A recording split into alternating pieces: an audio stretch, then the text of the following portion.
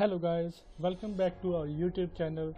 Today I will show you that how to resolve 403 forbidden error from your website. Okay, let's start.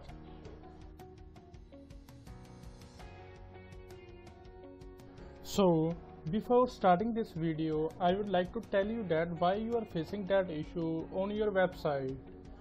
So I have written some points. Please check it out. I will tell you orally as well. Okay.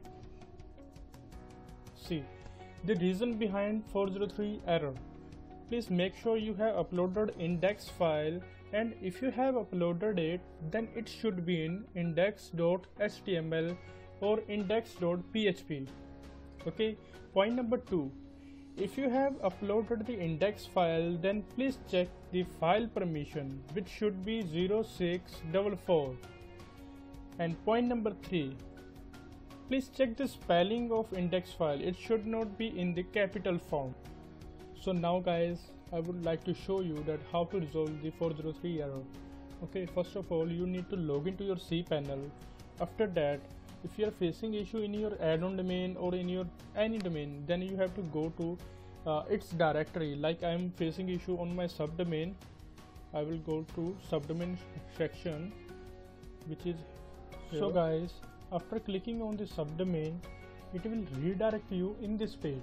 Okay, here you will find the document root. It means the root directory of particular domain, add-on domain or any subdomain. Okay guys, so I will click on here. See, there is no index file. That's why I am facing that issue. I will show you that issue. See, I'm copying my subdomain.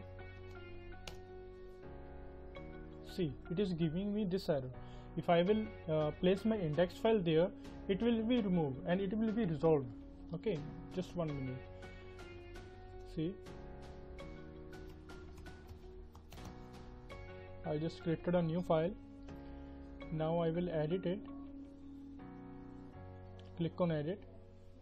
Here, write anything which you want to write. Okay, or you can upload your content as your home page. Okay, I'm writing here testing. Save changes. Now boom, it is working. Now guys, I will show you the second step. Like if you have uploaded your index file and still facing the issue, then there could be two reasons. One would be virus and second one would be permission. Okay, let's go. I have changed the permission in that case, so I will show you that how to correct it. Okay, again same procedure.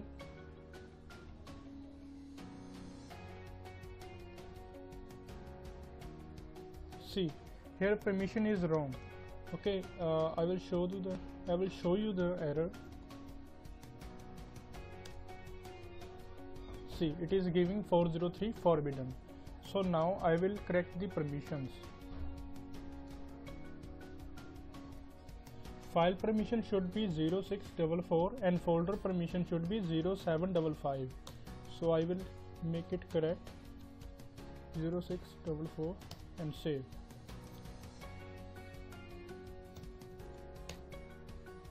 See, it again started working. So now guys, I will show you the third point.